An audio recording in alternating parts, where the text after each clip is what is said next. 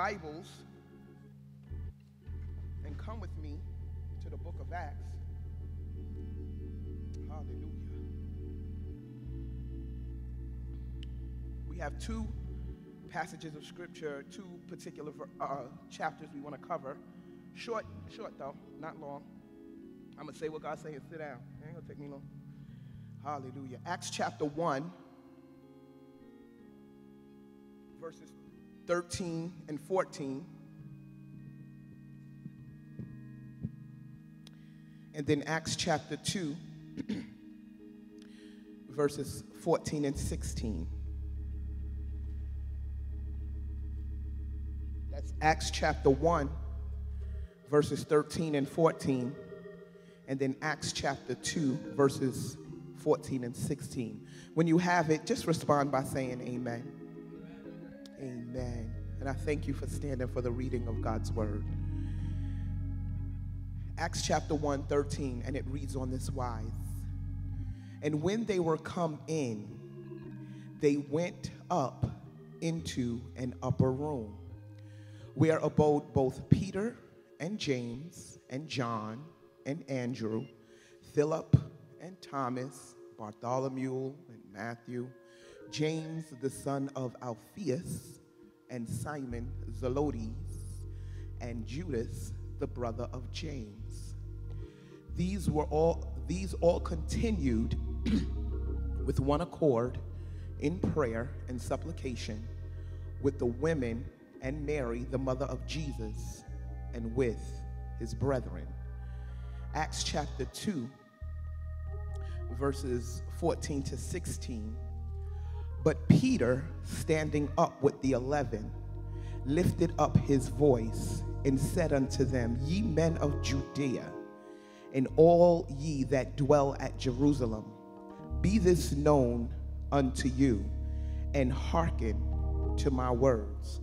For these are not drunken, as ye suppose, seeing it is but the third hour of the day.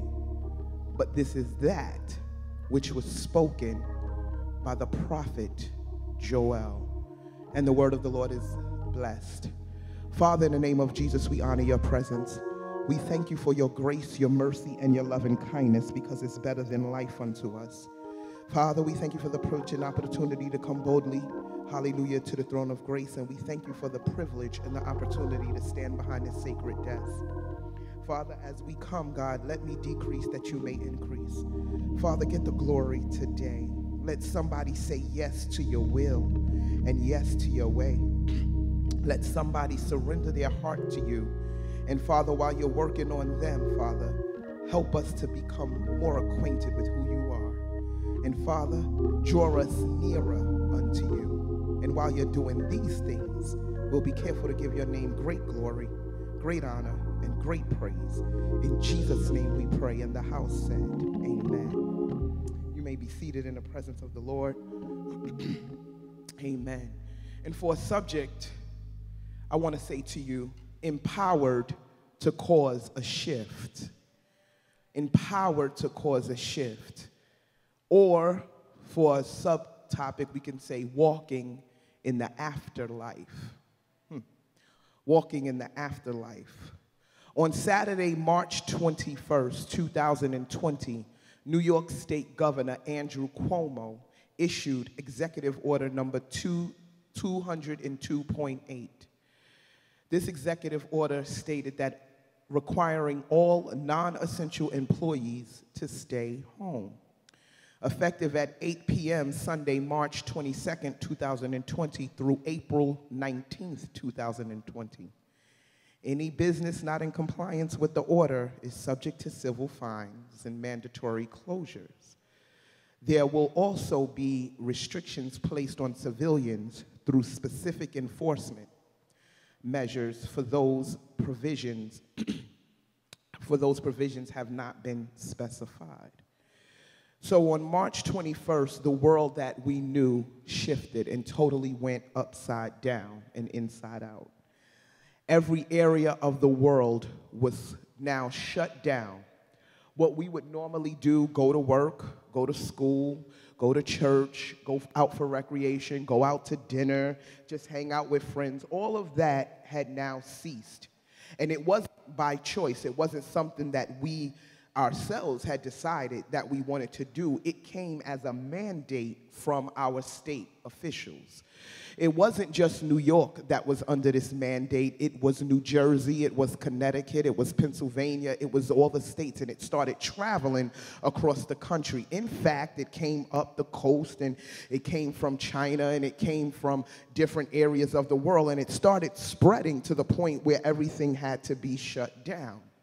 Amen. And when this thing started, everybody was saying, well, it can't be too long. We even see in the order that they thought by March or by April or so, we would be back to some type of normal. Amen. We would be back to some place where we can get back. Maybe this thing that has shut the world down will just pass right on over. We won't, amen, have too many effects from it. We won't be too bothered by it. I mean, it shut us down for 30 days, 30 days we can bounce back and we can get back to where we was and do this thing. Amen. But no. April 19th came and the order got extended, and then June came and May came and the order got extended, and then July and then August came and they said, no, maybe we thought, oh, the summer's here, it's hot now, and maybe this thing will cool down and we can do something different. But no, that's not what happened. In fact, today, June 6, 2021, we are still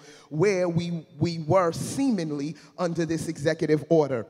And while some things have lifted, some things are starting to change, some things are starting to become to a point where we're calling it back to normal, amen. It's not like it was before. Amen. It's nothing like life was before. Everything, even while Pastor Neil was ministering on giving, amen, I reached in my pocketbook to pull out an offering, and then it slapped me in my face that that's not how we do offering anymore. Amen. We pick up our phones. That phone that you told them kids, don't you bring that in church because that ain't no place for church, is now the norm. It is actually how we do church, amen, because now the world has shifted and gone into another place, amen. But I want to submit a thought to you this morning, amen. What the world known as a national, international pandemic is not new. This is not the first time the world has seen a pandemic. Maybe it's the first time you experienced a pandemic, but this is not the first time that the world has experienced a pandemic. Sister Nikka, what are you talking about? Let's walk to Genesis. In Genesis, amen, Noah built something that was called the ark. Amen. God told Noah, it's going to rain. Noah built an ark, it's going to rain. Nobody never seen rain, never knew what rain was. Noah didn't know. He didn't even know what an ark was. God said, get you some gopher wood. He gave him the cubits, the heights, the breadths, the depths, the windows, the doors, the floors, gave him all the specifications. And for 120 years or so, Noah's building something he never seen. Oh my God, but he kept building. And one day God said, Noah, get you this kind of animal, your 8 members of your family, I'm speeding through it, and get in this ark and shut the door. Pandemic, quarantine, if you will, number one. So the pandemic, the quarantine, shutting you out is not a new thing to God. Hallelujah. He shut the world down from the beginning. Hallelujah. So this is not a new thing. Amen. And then we get to the book of Acts. I'm just jumping real quick. Hallelujah. And he said before he ascended, hallelujah, from heaven, he blessed them. Then he said, go and wait until I endue you with power from on high. Go in an upper room. Pandemic, shut down, quarantine, Lord have mercy. And it was about 120 of them in this room, hallelujah, shut out from the world. Couldn't go to work, couldn't go to school, couldn't go to temple. They couldn't do what they normally used to do, but they was in there just waiting for what? The Bible says that Jesus said, I'm going to give you some power. They never knew what this power looked like. They don't know what Jesus is talking about. Hallelujah. What kind of power? I mean, we walked with him these 3 years. We seen him feed the sick, raise the dead. What can he do more than that? I mean, we saw it. What else? You know, he said he gonna come back. We just gonna wait till he come get us. I mean, what is he talking about? No, but he was that kind of strange though. He sent us to a room, shut the door, and tell us don't come out. Don't go back out into the world, because I got to give you something before I send you back out. Oh my God. When this pandemic started, the first words out of my mouth is that when I come out of this, I will not be the same person. When I come out of this, I'm going to be powerful. When I come out of this, I'm going to be better. When I come out of this, I'm not going to be the person that went in. And I decree and declare to you, before this pandemic was even where we are now, I said God started elevating, he started shifting, changing, and moving. So they were in this pandemic. They were in this upper room. And they're sitting there waiting. The Bible said they didn't just sit. They were praying. They were on one accord, says the word. They was handling business. It was 11 of the apostles, the disciples that went in. They realized that Judas killed himself. They cast lots. They added Matthias. The mother of Jesus was in there. So they just wasn't wasting time while they were shut in. We're going to know what you've been doing for the last 441 days. I don't care what your mouth say.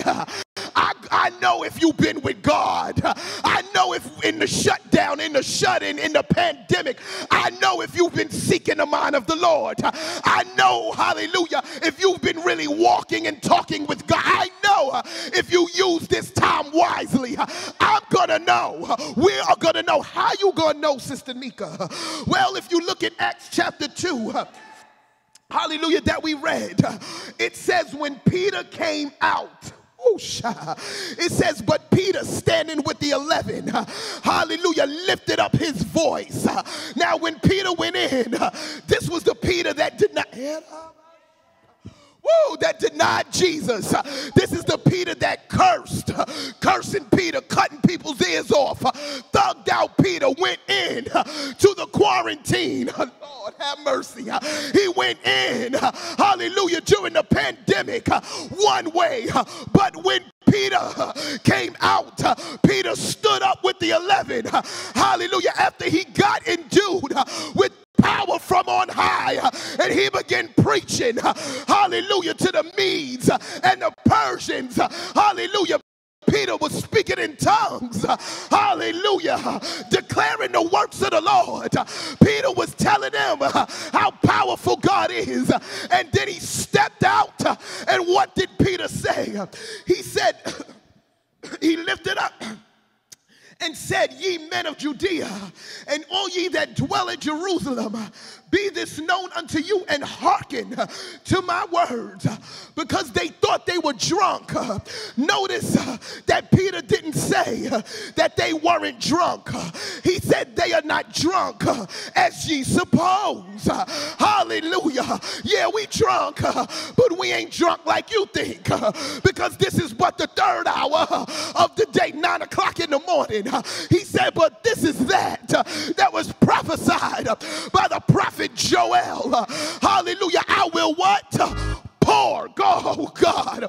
I said God start pouring. Hallelujah. Pouring his spirit, and they start drinking the spirit of the living God. And because they were drinking, they got drunk off of Jesus. And when they got drunk, guess what they did? They came out empowered to, hallelujah, grow the church.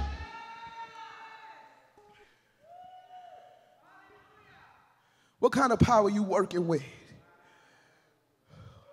Baby, I've been shut in, but I wasn't shut out.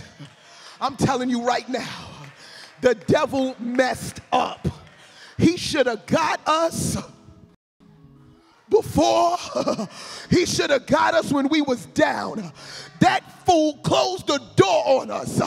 He don't know that Jesus, when he shut the door, Jesus said, I am the door. All you did was back us up into a corner with the powerful one. All you did was close us in with the Holy One of Israel. All you did was shut us down so we could spread out.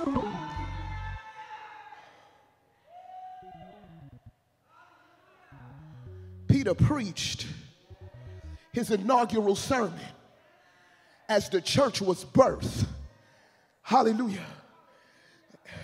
And Pastor Peter stood up. He started preaching.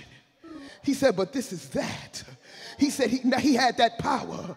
When he went in, he was a thug. When he went in, he was an ear cutter. When he went in, he was a cursor.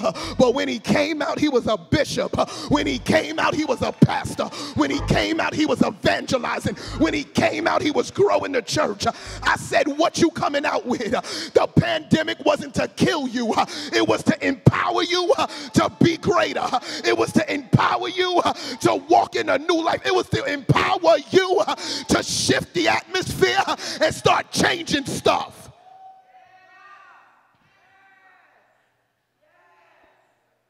Whenever God is getting ready to do something great, the first thing he's doing is shut it down.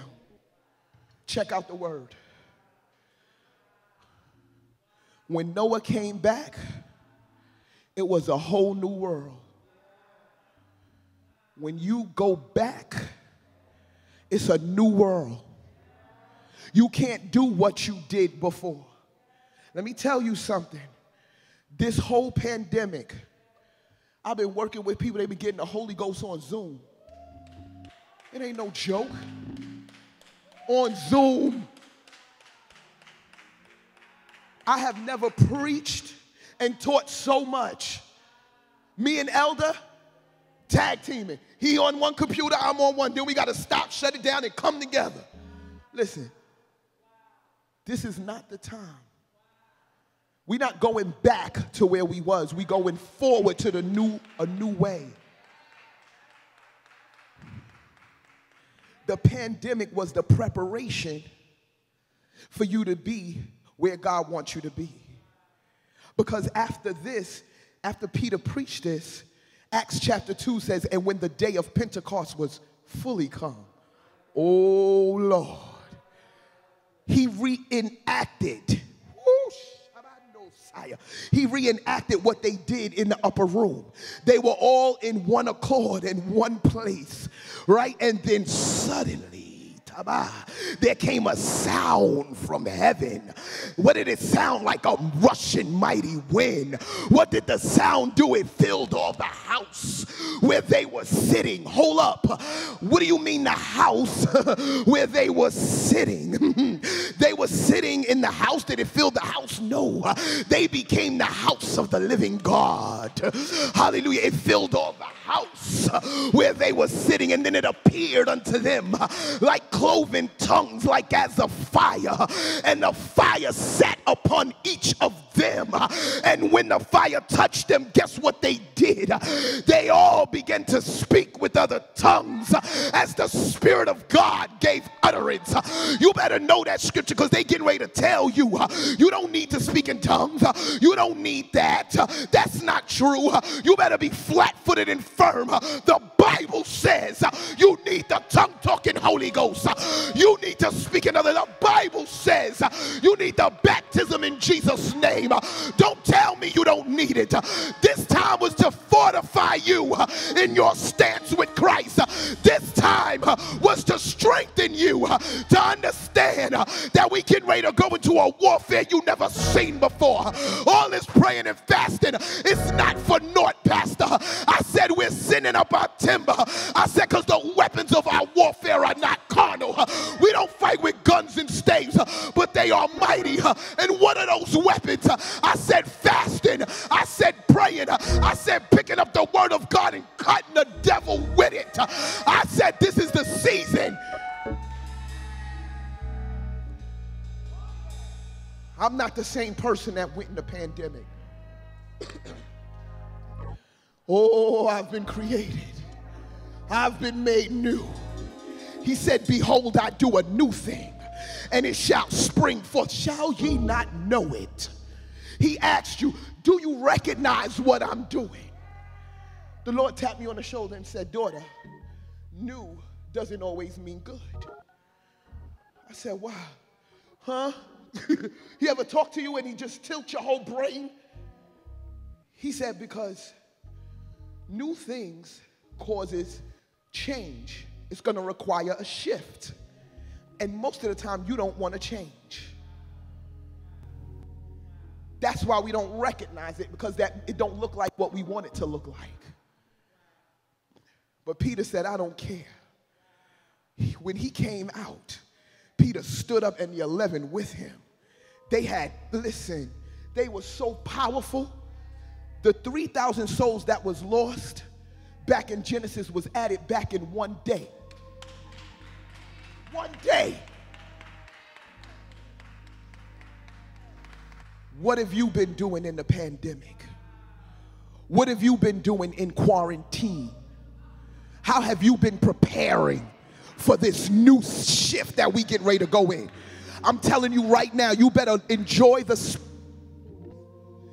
spread out. Huh? Every seat in here.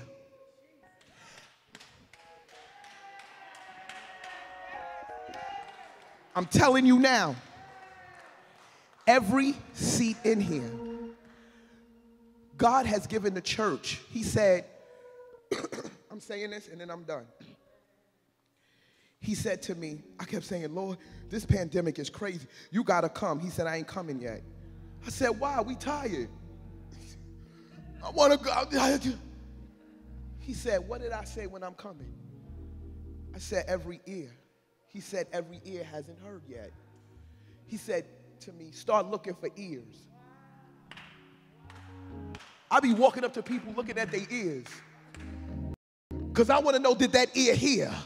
You want Jesus to come, start evangelizing and telling people about him. He said, not when they accept me. They just got to hear. The choice is up to them. So you know what I did to speed up my coming? When they shut the doors down, I put y'all on social media and out through the airways so more ears could hear, so I could come.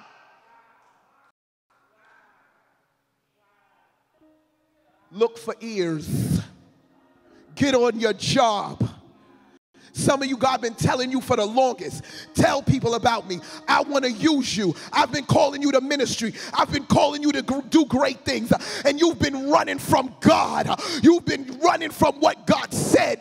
You won't open your mouth. You won't talk on your job. So when he shut your job down and then you didn't have one, now you wish you could tell everybody. Now he had to put the fire up under you to get you to obey what God said. Oh, this pandemic. And guess what? He's not even finished. Saints, I don't know about you, but I'm grateful. I'm excited. I can't wait to see what he's getting ready to do. Hallelujah. If he did all of this in a pandemic, what is he going to do when we really come out? I'm expecting 3,000 souls every day. He could do it. I'm expecting to go to the hospital with people on ventilators and tell them, you get up out of that bed in the name of Jesus. You start breathing right now. I'm telling you, I'm expecting to look at somebody that's dead. And I said, by the blood of Jesus and the name of the Lord Jesus Christ, you get up out of that grave and you walk in Jesus' name. God didn't take me through for nothing. He didn't die on Calvary for nothing. He told me greater works than these shall I do. And I got an expectation and I'm going to do it. Saints of God, I'm done. Hallelujah. You ought to be excited. You ought to be ready. Because it's getting ready to be. They don't even know. They talking about New World Order. They don't even know what they talking about. It's not about church. It's about kingdom. We taking every system. Right now, it's an aggressive takeover. They better get ready. They have no idea. No idea. They shouldn't have never shut us down. Woo, that was the wrong move for them. Everybody knows Sire. Go on and keep locking me in. Go on and keep shutting me out. Go on and reject me. Everybody knows Sire. Go on and do what you got to do. Because all you doing is fortifying. All you doing is preparing. All you doing is getting me ready. Whoosh. Saints of God, I just want to submit to you. If you don't know this Jesus that empowers, if you don't know him in the pardon of your sin, if I was you, I would get to know him today. I wouldn't turn off my phone. I wouldn't turn off YouTube. I wouldn't leave this building if I didn't have a personal relationship with him. I would make sure. The one thing the souls kept telling me, Pastor, when they was getting the Holy Ghost was, I never seen nothing like this. You think Jesus is coming? They were scared. I said, yup, he is. You better get ready. When he coming? I don't know. But if I was you, I'd make sure I'm ready whenever he comes. Just get ready. You think he gonna let me in? Only if you ready. Don't work. Listen, we ain't got no church. We ain't nobody looking at you. You might as well get the Holy Ghost right in your living room. And how much? Woo, opportunity. Saints, I submit to you, if there's anybody that needs the tongue-talking Holy Ghost, you come on now. He pouring it now. He just pouring. As you walk up here, you'll just start speaking in tongues. I'm telling you. I'm telling you. God is ready. You know why? Because he knows. And he don't want you to miss his coming. He don't want you to miss his coming. Wherever you are in your seat, if you just want prayer, just raise your hand. I don't know what the protocol is. I'm not sure how we work the altar. But if you need prayer, just raise your hand, and I'm going to say a general prayer because we're going to be respectful of the protocols. Amen. Just raise your hand. Father, in the name of Jesus, we honor you. We thank you for these souls, oh God. Father, we thank you for the pandemic and the quarantine. Father, we thank you that we were shut in but not shut out. Father, we thank you that the way we went in, we not coming out, depending on what we did. Father, I thank you that the days that are left in this pandemic, you can do great things. Father, for 441 days, we've been shut down from the world, but not shut out to you. Now, Father, as we leave this place, but never your presence, Father, I ask that you fortify somebody today. I ask that you strengthen them in their walk with you today. Father, I ask that you speak explicitly to their spirit today. Father, I ask that you anoint them afresh. Father, I ask that you open up their understanding and give them a new way to think about you, what you do, and how you do it. Father, we thank you in advance for these souls, oh God, being restored and rekindled in the bowels of your mercy. And Father, we thank you for the woman of God. Lord, we thank you for touching her body right now. Satan, the Lord rebuke you. The blood of Jesus. She got too much work to do to be sick. So Father, I ask that you raise her up. And Father, I ask that you begin to minister to her right where she is. Lord, give her another vision. I say another building to start another work. God, you raise her up. There's too much in her. Hallelujah. Lord, I thank you for what she's getting ready to do. Father, I thank you for what you're getting ready to do in her life. I see the add-ons. I touch and agree. Oh, God. Yes, God. And I give your name great praise, great glory, and great honor as I commit it in your hands and lay it at your feet. Believing you for total victory. In Jesus' name we pray. And the house said amen. Put your hands together for the Lord. Pastor, when Elder and I were leaving this morning, the Lord told us each to sow a Pentecostal offering. So we're sowing. Anybody that want to join us? The Elder and I are believing God for total healing. Total healing. The enemy, during the pandemic, I had 2 surgeries. Sick, still fighting, but I believe God I'm already healed, as is the Elder. We are healed. And because we believe it, we're putting action with our faith. We're sowing into this ministry, a Pentecostal offering. So anybody that wants to join us, I know you already gave, but what the pandemic taught me is that you can't outgive God. You can't do it. So realizing that we do have different protocols and the way we give, I'm just letting you know. I'm inviting anybody that's on Facebook, YouTube, however we're viewing, if you would like to sow into this ministry, Pentecostal offering, Givelify, check out the website. There are many ways to give, but God is pouring out right now. He's pouring out anointing. He's pouring out healing. He's pouring out blessing. He's pouring out power. He's pouring out gifts. He's pouring out things you've been asking him for. And I believe that it's important to sow into that. Amen. God had to deal with me during the pandemic and teach me about that. And I'm telling you, the things that God have done during this pandemic alone.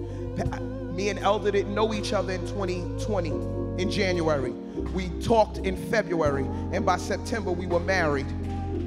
I'm talking about in the pandemic. Pastor, I wanted to always get married at a place. It's a Victorian manor. It's a mansion. I said, I used to perform many weddings there. I said, when I get married, I'm getting married here. It cost to have a wedding for our guest list about 200, anywhere from 10 to 20,000. Pastor, we got the place for $990. I'm talking about in a pandemic. In a pandemic. In a pandemic. God is doing it. He's doing it. Elevation on the job. Elevation in a sorority. Elevation even in education. God has been doing great things. So I'm sowing into this ministry because I believe in this ministry. We thank you. God bless you. In Jesus' name. Hallelujah. Hallelujah. Hallelujah. Hallelujah.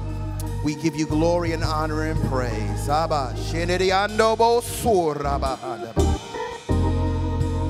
And before we dismiss, in Peter's message, he said in Acts 2:21,